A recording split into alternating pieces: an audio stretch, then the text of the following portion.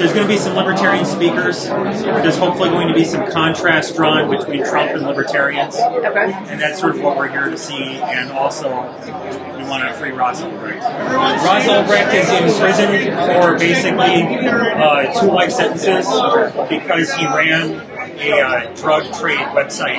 And he was accused of all sorts of things that turned out to not be true, but the judge didn't actually hear the evidence, and they gave him a life sentence anyway. Okay. I'll be voting for the Libertarian candidate, either Michael Reckenwald or Josh Smith. They sort of understand the culture war from a libertarian perspective that the conservatives and the liberals have been waging for, that's been accelerating for the past 20 years or so. Okay. And the libertarians sort of draw a line in the middle and say, we're not going to engage in this.